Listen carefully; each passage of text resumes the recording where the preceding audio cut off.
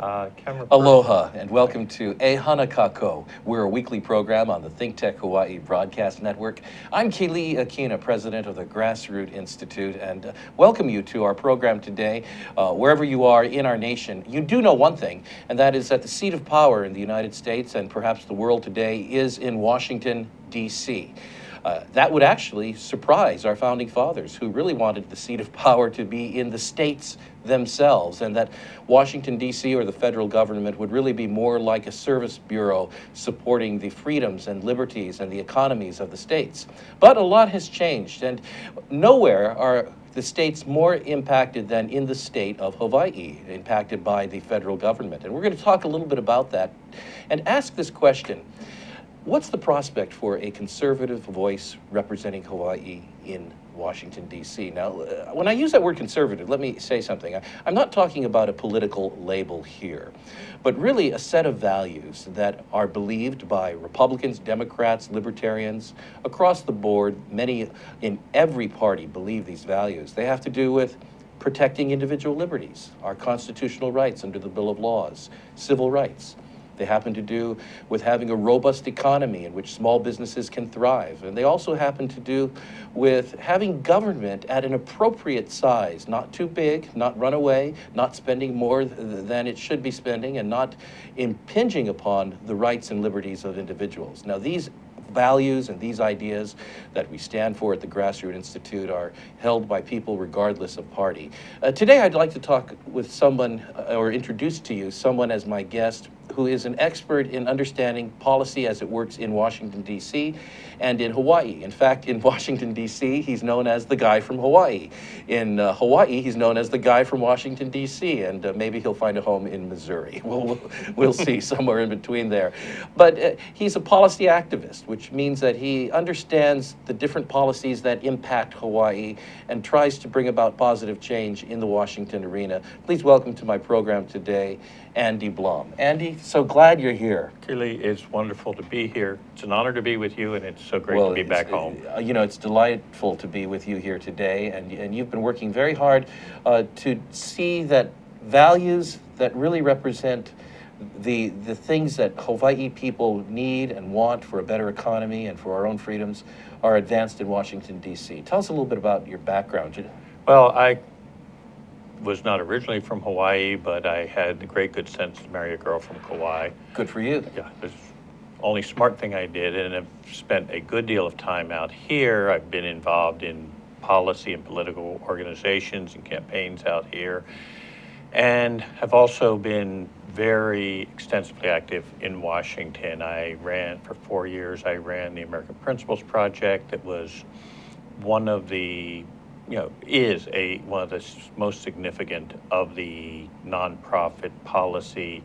I like to call it an action tank. That's right. We do think, but we got legislation introduced at the national level and in 7 different states on a variety of both social and economic issues. And when you started, and you're being a little bit modest, when you started with the American Principles Project, it was a small organization with a whole of 2 employees, a few $100,000, and when you left, it had grown to 27 employees actually, and plus some part-time people, and multi-million dollar budgets. The growth was very dynamic. We started out in a small office, and people were afraid to go to lunch because they'd lose their desk because there were people sitting around waiting to find a place to work. But we actually organized and sponsored and structured the first presidential debate in the last presidential cycle, for instance. Well, that's something. Now, you've been trying to use your influence and connections in Washington, D.C. to advance individual liberty in Hawaii, freer markets, limited accountable governments. But let me ask you this question, because it may not be apparent to everybody. Why do we have to go to Washington, D.C.? I mean, here our prices are high, except for the recent downturn in gas prices. In general, we have some of the highest cost of housing. We are one of the worst business climates in which to try to start a small business. Yeah. What does going to Washington, D.C. have to do with that? Well, unfortunately, a great many of the things that cause what you just talked about are can only happen and only be fixed in Washington, D.C. We're all thrilled about our gas prices. I just filled my car up at Costco because it was only $2.55 Right. at Costco. It was $1.98 when I left Virginia last week. Okay, so Costco here, and it was $3.29. We're very familiar with it creeping up to beyond $4 here. So, but these are things that can't be fixed here. Okay, they can't be fixed here. Why is it that they can't be fixed here? Well, a good part of our costs are here, and you always don't want to throw the baby out with the bathwater. There's a lot of different things going on. Good part of our problems are the 100-year-old shipping restrictions of the Jones Act. Okay, then let's let our viewers, although we've talked a lot about that on this program, let's remind our viewers what that is, that's a federal law that governs carrying of cargo by ships between American ports, and there's certain features to that. Well, any cargo between two American ports has to have an American-built, American-owned, American-flagged, and American-crewed ship. Okay, so there were ostensibly reasons of national defense back in the last century. It was to protect the merchant marine so that in case of war, that we had a shipbuilding industry, we had a maritime industry, not just shipbuilding, but crews, and so that we could move goods and move people in case of conflict. The world's changed a whole lot. The way we do warfare has changed. Yeah. Absolutely. And we no longer segregate ourselves from our allies and even our enemies. China is not an enemy, but China was intimately involved in our RIMPAC games in which we shared shared ships, intelligence, personnel, all in the same games. Exactly. And we work in a global economy now. And there are reasons that we want to have a shipbuilding industry, but of the 6 shipbuilders who build military ships in the United States, only 2 of them build merchant ships. Okay. So we are not in any way impacting our defense capability if we, for instance, simply changed the part of the Jones Act that said, let's allow American companies to let's allow them to ship between 2 ports on foreign-built ships. Now, presumably we'd want to do that because that would help us economically. Right now, because of the shortage of ships. It would mean about $3,000 in the pocket of every family in Hawaii. Right. Now, just that. If we had that kind of boom, simply because we were able to buy our ships from our allies, that would be something that would help our economy. It wouldn't hurt our national defense. It wouldn't hurt jobs whatsoever. No. And so, but it doesn't take place from Hawaii. Here we're trying to go to our state legislature, go to our governor. But the state legislature can't do anything about this. That's right. And because this is a federal law about 100 years old. Well, how eager is our congressional delegation to make a difference in terms of modifying or updating this federal law? They all support the Jones Act. Jones Act as it has been, As it has been. Without this modification. This is the problem, or a significant part of the problem, and that is that we have a federal delegation in the Senate and in the House who will not engage this issue on behalf of the people of Hawaii. Now, we're not the only state affected, but we are probably the most important state affected, and it has such a damaging impact on our economy. So we need to see that other senators and other representatives hear about this. We need to bring together the different states and businesses and talk to the representatives of Florida and Texas and North Carolina and New York and California who are impacted by this as well. So if there's going to be some change that benefits Hawaii, such as an exemption for Hawaii from the Jones Act, or at least part of it where we get our ships, or if there's going to be any modification, we currently in Hawaii can do nothing about it. Our congressional delegation is not assisting us in that. Our legislature is not. Our governor is not. So we would have to get to Washington and mobilize others. Who would have to be mobilized to bring about change in this Jones Act? Well, obviously in the in the end, we need to have legislators carry the ball for us. But in Congress. In A bill Congress. through Congress would be necessary A bill through to make a Congress. permanent change, Yeah. a modification of the Jones Act. That means congressional delegations from the other 49 states. Right. Would And there be support for Jones Act modification from others? there would be, but it's not on their radar. So what we have to do is have a voice in Washington that talks to other organizations, the national equivalents of grassroots, for instance, that builds a coalition that can be strong enough to be heard by other legislators, to work with Sure. organizations like grassroots in other states, to have them communicating to their legislators, so that we build momentum, we build awareness of the issue, we build a coalition of the parties that are influenced, and we start to gain, for lack, it's the Washington word, we gain clout to speak to Congress people and senators from other states and have them begin to take some action. How about that? So not only do we lack clout for reform of the Jones Act and similar issues, what you said before was so profound.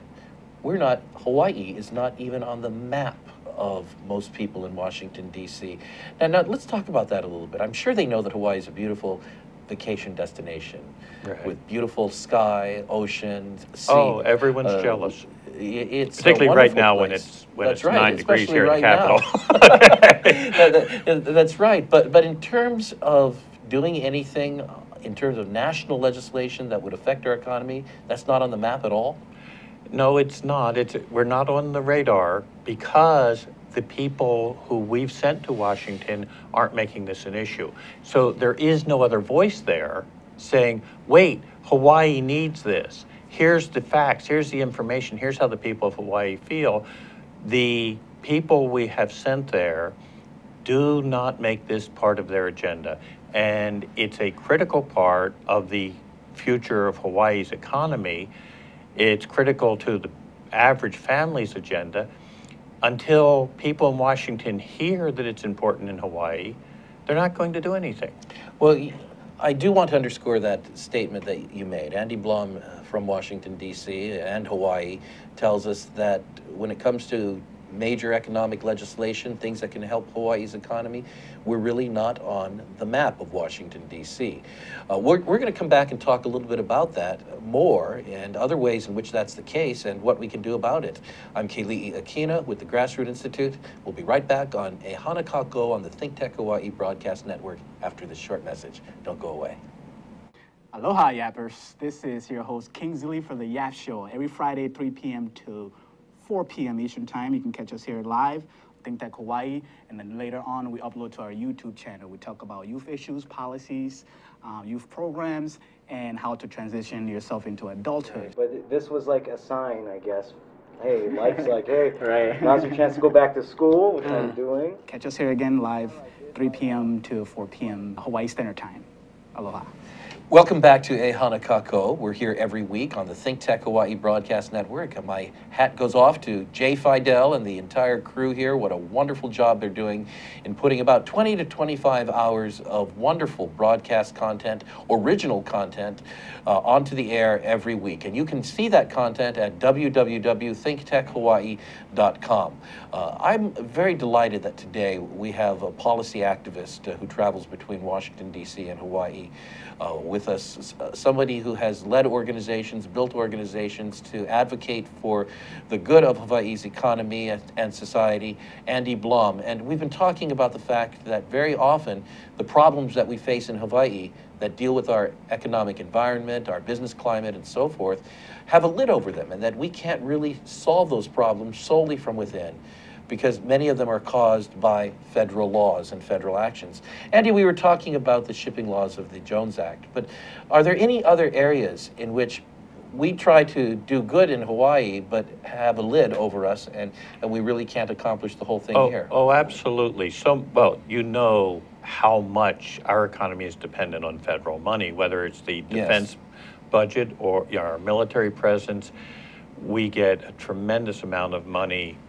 We should tip our hat to Senator Inouye, who started this cash flow. But it's a two-way street, isn't it? On one hand, it brought in funding to do many significant things in Hawaii, but it also has kind of created a dependency. Yes, so that there's almost a knee-jerk reaction. If something happens in the economy, how can we get more money from the federal government? And then with it, we get the strings that are attached, and probably something that I lament even more than the strings that are attached. We get a disincentive to actually building our own economy ourselves. Well, that's very true. And the bigger the government in Washington becomes and the more dependent we become on it, the more we are at risk of not building a strong economy here in our state. And we're the most geographically distinct place in the world. And I've often heard the word isolated used rather than distinct. When I don't want Washington around, I like isolated. Yes. But but so much of every part of our life is impacted by the federal government, economically, but in so many ways where the government takes actions in Washington without hearing all the voices from Hawaii, hearing only, a very narrow agenda-driven federally elected legislative group. And so, for instance, the whole issue of Hawaiian sovereignty. And this is something, it has been hassled around with a bunch of bills in Washington. We have people from 50 states determining what we should be doing, but they're not hearing all the voices out here. And we're in danger now of executive and regulatory action establishing very, very impactful things on this state. Right. Recently there have been some polls that have indicated that most people in Hawaii, including Hawaiians, are not in favor of our federal government or our state government setting up a sovereign Hawaiian nation on American soil. We are people who believe in the aloha spirit. Yeah. We're people who believe in the unity of all of us. Certainly, I support the right of anyone to advocate for something, and there are many Hawaiians who have a vision of some form of continuity of the historic kingdom of Hawaii. But when it comes to having the U.S. federal government or the state of Hawaii as government entities setting up a race-based kingdom, that's something that most people don't want. And yet, Andy, you just touched upon it. It's actually antithetical. The first Hawaiian Constitution. That's right. Long before the United States ever got its act together, said all men are of one blood. That's right. And so here's the funny thing. As you've pointed out, the federal government is pushing initiatives for this to go forward under the executive branch, the President of the United States. So the Supreme Court has already weighed in and told us that we can't have race-based elections in Rice v. Cayetano. Congress has weighed in by never passing the bill that would have organized Hawaiians to be an Indian tribe. Right. But now we have the President of the United States and the Department of Interior. It's almost as if we can't win that battle here in Hawaii alone. No, and you can't, because they don't know how the people here feel. What they hear are the political positions, again, of our elected legislators, but our legislators weren't elected on this issue. And you cited the surveys that find out how the people here feel about it. Washington's not hearing that. And what Washington is doing will create the kind of racial division that we've never had here, that violates the aloha spirit, that violates the heritage and the thinking of the great leaders like King Kamehameha III, and replace this with the kind of divisiveness that you see in Chicago and New York, which we don't want or need. They ought to leave us alone. They won't leave us alone unless they hear from us, from Hawaii. And they're not hearing that voice. In other words, the fact that the executive branch may be proceeding in a way that ignores the Supreme Court and ignores Congress and ignores the majority of people in Hawaii, nobody in Washington, D.C., according to you, is really standing up there telling congressmen, telling senators and others what's going on. They aren't. What they hear is well, Senator Schatt saying, yes, we need this. At one time, when the Native Hawaiian Reorganization Bill, known as the Akaka Bill, was on the map, it at least alerted other states' delegations to fight against it. Right. To say, we're going to be one nation in Hawaii, we're going to have people on an equal footing, and so forth. They were even saying that we're going to have the aloha spirit in Hawaii. But now that Senator Noye has passed away, Senator Akaka has resigned or retired, there's nothing to rally against. So how does that affect the visibility of Hawaii? Well, again, we're not on the map. We're not on their radar because the only thing they hear are the voices of the elected officials. And the elected officials will not stand with the people of Hawaii on this. They have their own agenda. So no one in Washington is hearing what is a daily conversation out here.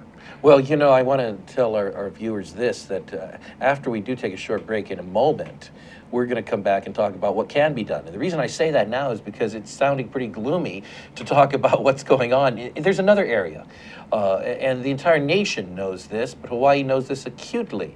And that is 2.5 years ago, we had a functioning healthcare insurance delivery system in our state in which 93% of all people were covered. And while it was a partnership between government and private sector, and everybody may not be pleased with the balance there, nonetheless, the coverage was tremendous. Other states were looking at us, saying, how can we model our health insurance program after Hawaii? And then, all of a sudden, with the Affordable Care Act, we've done significant damage to our system and are holding a bill for a system that's not working. That was something that we could do nothing about, could do nothing about.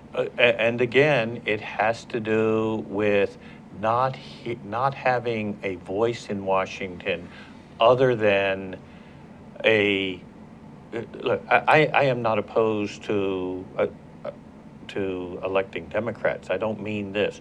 But we have 4 people in Washington who are very agenda-driven, and their agenda is not always in the best interest of Hawaii, and the people in Washington don't hear anything else. And the Affordable Care Act, I went to see my eye doctor over here on Kapahulu, and he said, for what it costs for the people we funded under the Hawaii Health Connector, we could have bought every single one of them the Cadillac plan, the absolute best plan, and a new Honda Accord every year. That's the Unaffordable Care Act that's tearing apart Hawaii's best healthcare system in the nation. Well, this is the opposite of what James Madison and others of our early founders envisioned, which we call federalism. Yes. And that is that power remains in the states, and the federal government does just what is needed that the states can't do. But it seems that increasingly we're moving against this kind of federalism, and instead we're moving to a federal governmentism, so to speak. That is a very effective phrase. That is what is going on. But until the voices are heard, it will keep going in that direction, and our voice is not there in Washington. The voice for the people of Hawaii who are every day struggling, who are working, that family that's working 3.2 jobs and is struggling and is fighting these high prices, and everything that is affecting our economy and affecting our daily lives here, like the nation within a nation, which is going to have a dramatic daily effect on Hawaii. We're not part of the conversation. And when we're not part of the conversation, the federal government never does anything that makes it more efficient, smaller, more useful to the average person. The best healthcare system in the country was replaced by a document so huge nobody's read it, nobody knows what it's doing. But now we're going to start seeing the actual effect of this. We're going to see small businesses laying off people because they can't afford to pay them health care as they're required to. We've also seen the federal government involved in lobbying here in Hawaii. Recently, Hawaii passed a minimum wage law in the last legislative session that mirrors the federal minimum wage law, despite the fact that both conservative and non-conservative business groups, ranging from Smart Business Hawaii to the Chamber of Commerce, went to the legislature and said, no, this is going to damage business. And then on the day that it was passed, the next day, it was held up as a model by the President of the United States in his advocacy to get this law passed in all the states. And so here we are, little Hawaii, the recipient of that kind of power, but really unable to change that. It's very hard for a small number of people in what's admittedly a very small state with a small population to fight that kind of power. But when they come in Bigfoot Hawaii like that, we all pay in the end. And that's, people lose their jobs in the end because of this activity. Businesses close because of this activity. A lot of people don't realize, they tend to view business as the enemy. Business takes their money. And they don't realize how important enabling business to scrape by on the relatively small profit margins business does, how much it affects their neighbor and their wife and their child and their opportunity to get a job. Sure. And this is, and when the federal government comes in and does that and hurts Hawaii business, we all in our homes pay in the long run. Well, when we come back from a break, which we're about to take in a moment, Andy, I'm going to ask you something briefly about the recent elections here, which ensured that our congressional delegation would be all Democrat in a predominantly Republican Washington, D.C. And I wonder whether that bids well for how effective they'll be as a voice for Hawaii. We'll come right back after this. I'm Keli'i Akina with the Grassroots Institute. My guest is Andy Blom, a policy activist traveling between Hawaii and Washington, D.C., trying to do his very best to do good for Hawaii's economy and better government here in our state. Don't go away. We'll be right back after this short message. Okay, I'm Jay Fidel, that's Ray Starling. We co-host a show called Hawaii, the State of Clean Energy, every Wednesday, 4 to 5 p.m. It's really interesting. You know, Ray has a way of unzipping these guys. He asks them these questions and all this stuff tumbles out, and we find out stuff we would never know about without Ray's questions. Thank you, Ray. You're welcome, Jay. I'm very pleased to be your Ed McMahon every Wednesday at 4 o'clock. Here on the internet, so you can join us and see what's happening in the energy world, and there is a lot going on. So join us every Wednesday at 4 o'clock. Yeah, come around, be energized, right here on ThinkTech. Aloha. Oh, I can drink. Aloha and welcome back to E Hana Kako. We're here every week on the ThinkTech Hawaii Broadcast Network. E Hana Kako, that may sound familiar to people in Hawaii. It sounds like a pule kako, which means let's pray together. Well, at the Grassroots Institute, we say E Hana Kako, which is let's work together. Think of the sad alternative, not working together. But we invite everyone to work together to build a better economy, government, and society for the state of Hawaii. And that's exactly what Andy Blom has committed himself to do as an advocate for Hawaii in Washington, D.C. Andy, with the recent political elections, we saw a Republican sweep across the country. We saw Hawaii send a completely Democrat delegation. Does that weaken the voice of the Hawaii delegation? Oh, absolutely. There's been intense partisanship in Washington for some time. And the new, very aggressively elected Republican legislature is going to be taking a very serious conservative approach. And they're determined to be very active.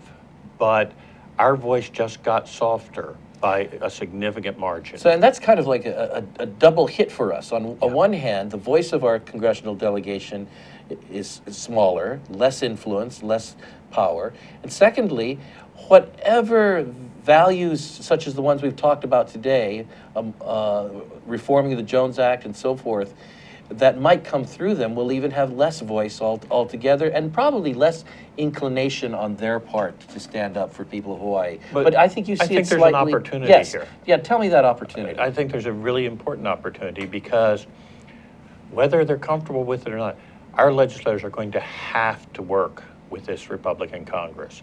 And we have a responsibility, the Grassroots Institute has a responsibility to help give them the information, the opportunities, the education to build bridges to that Congress. I love that. In fact, by building bridges on issues as opposed to on politics or on party label, our own congressional delegation in Washington, D.C. can become stronger in their voice and representation of Hawaii.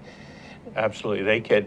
We can help empower them in that Congress because we can help build the connections, first of all, and the bridges so that they can do good for Hawaii. Well, that's good news to hear because there are Democrats here in Hawaii who have actually come on board over the last couple of years on a platform of Jones Act reform, and we're going to see more of them. I'm talking at the state legislative level.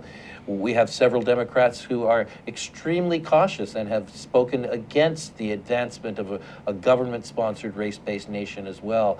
And so maybe working with them. Yes.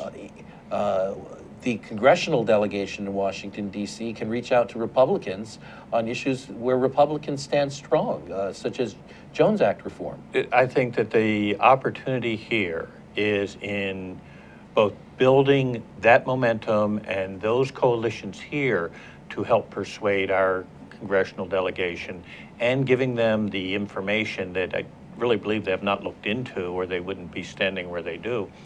These issues, whether it's the Nation Within a Nation, whether it's the Affordable Care Act, whether it's the Jones Act, there are bridges that can be built, and if they will start to build those bridges, they will find a very receptive Republican majority. Yes. You know, during the last year and a half, there have been a handful of U.S. congressmen who've come to Hawaii from out of state, and we've had the opportunity at Grassroots to give briefings. And what I find uniformly, whether I meet congressional members in Hawaii or when I'm traveling or at conferences, our message resonates with them the moment we explain it. Exactly. And they have offered to be of assistance in advancing legislation, but we've not had our delegation from Hawaii putting forth that legislation. Let me ask you a question. What kind of influence from your experience exists in Washington, D.C. that might be harnessed for advocacy for Hawaii's real needs? Well, that's a very good question because with a minority legislative delegation and where in many cases we're speaking in ways that they have not, we need to build strength behind us. And there are, the way you build this momentum in Washington is in working with other groups, first of all, and with influencers, with individuals. You get issues into the media. We could present a coalition letter asking for a reform of the Jones Act and have 50 significant organizations sign that in support of us. Those organizations are active in all the states. They're going to make the legislators across the board begin to pay attention.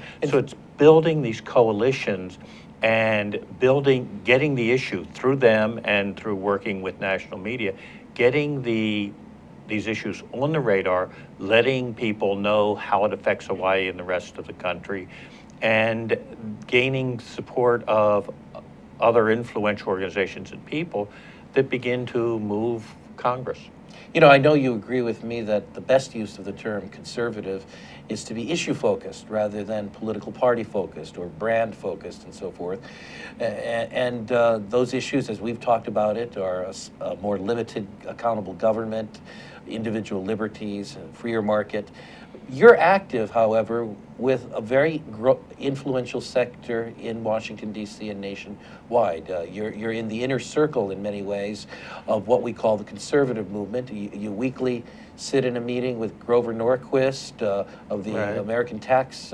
Right. The Grover's Wednesday meeting has between 150 and 200 conservative leaders. Sure. Every significant group is represented. You are named one of the 100 most influential conservatives in the country and so forth. I think I'm 99, There- but yes. And you move in the circles of a growing power base.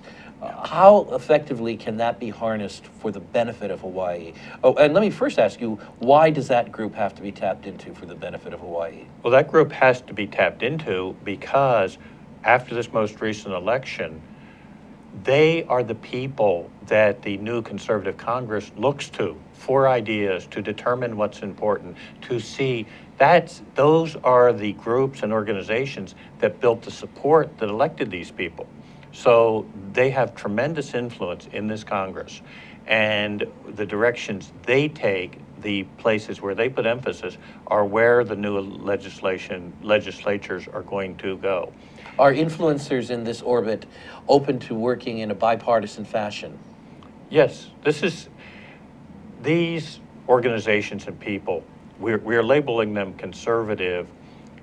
They are issue-driven, not party-driven. They have as many problems or issues with the Republican Party as they do with the Democrat Party. What they care about are, well, issues you've been saying here, lower taxes, less government, fewer government restrictions, but they want to see more individual freedom.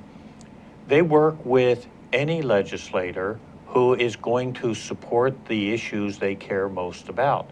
And they're going to provide information, support, and frankly, weight to people who are interested and work on their issues. So there's a need, as we spoke earlier, of harnessing the influence of elected lawmakers in Washington, D.C., but also, as you point out now, a large group of influential people who line up on these conservative issues, who are nonpartisan, or well, they're at least bipartisan. Almost every one of them is officially nonpartisan. Right. And yet, neither of these groups, our elected officials, nor these influential conservatives, are going to be harnessed to help Hawaii through our current congressional delegation unless we do something for Unless Hawaii. we do something, unless we do two things. One is we need to be attempting to educate our congressional delegation on these issues, giving them the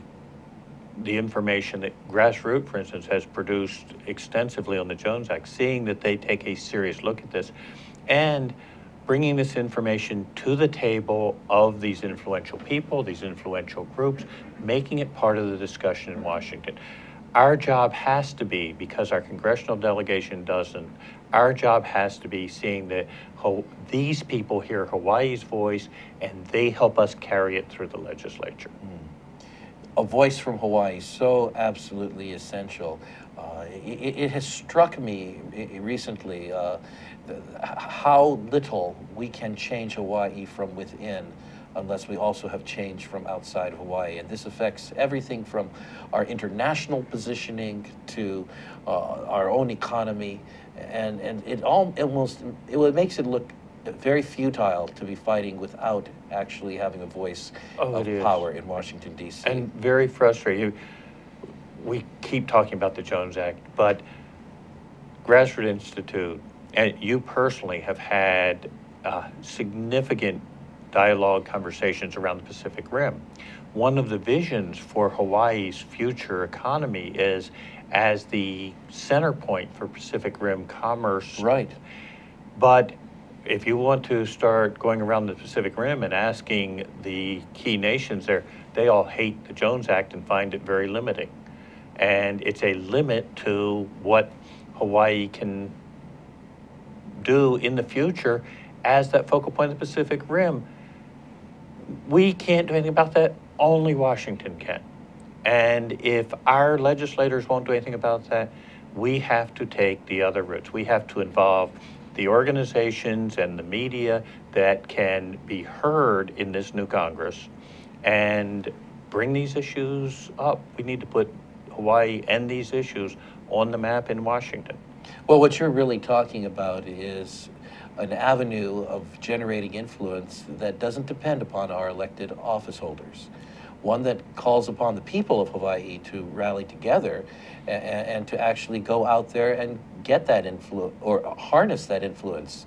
Yes. This is a different vision, I think, than we've had in the past. We've relied almost exclusively on the governmental structure, on our elected officials. Well, we had an extraordinary senator for a long time and brought so much to Hawaii that in some ways we got lazy. But with this new Republican majority, and it's a Republican majority that's angry at not having been able to do anything because, frankly, under Harry Reid's leadership, the Senate would not act on anything. So even when bills were passed, they were stonewalled. They want to take action. They want to do things. They need to hear from Hawaii, because what they're going to hear from our delegation isn't going to be heard.